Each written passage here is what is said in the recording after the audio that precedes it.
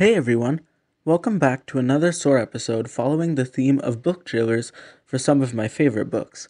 Today's book is Gone with the Wind by Margaret Mitchell, a controversial and famous novel written in 1936. The movie for the novel was surprisingly made just 3 years later in 1939, and it has a 91% Rotten Tomatoes rating to this day.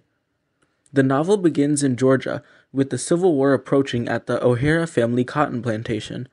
Scarlett O'Hara's husband dies while fighting for the Confederate Army. Scarlett goes to Atlanta to grieve her dead husband, but Union forces trap them there. She meets Rhett Butler, who she convinces to steal a horse and carriage so that they may escape. The Union forces won, but they left extremely high taxes on the plantations, ones that she was unable to pay. She returned to Atlanta to try to raise the money she needed, and was reunited with Rhett.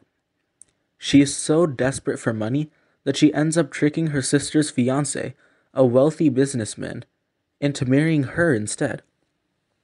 Scarlett insists on pursuing business deals in Atlanta, and she gets into some danger. Frank dies, and her neighbor Ashley comes along to help Rhett, who ends up saving the day. Scarlett has loved Ashley for a very long time, though she ends up marrying Rhett after Frank's death, who was the person who she initially married.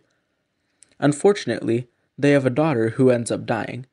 Rhett has loved her all along, and she thinks that she loves Ashley, but then she actually realizes it is Rhett who she loves. Unfortunately, by this time, Rhett's love for her has faded. What happens next?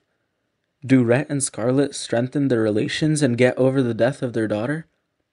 Read to find out, and join this journey throughout change in society and relations. For me, reading this book was an interesting experience.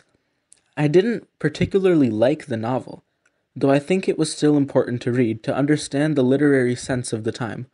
I can certainly understand why it's controversial, why it's disliked by many, and also why it is liked by many people as well. This book is full of love, family, friendship, hope, suspense, conflict, change, courage, resilience, and is truly a book that I would recommend reading.